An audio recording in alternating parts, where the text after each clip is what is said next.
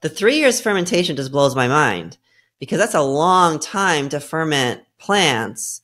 That's just I get people that tell me they don't believe that, you know, so, why did they choose 3 years? Is there a certain reason why it's 3 years?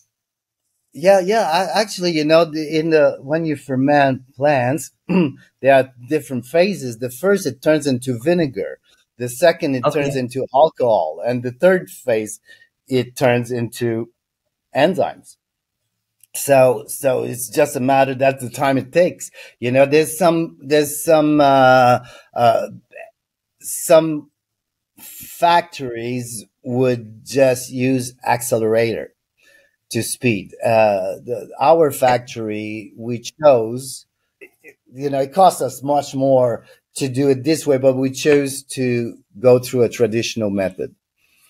We just choose to go through Okay. it. So it takes years. This is not, and even sometimes, you know, for some reason, um, we're waiting for products, and it's like, you know, it's been 3 years, and they at the lab, they're just looking and they say, not quite yet, not quite yet, because it's not.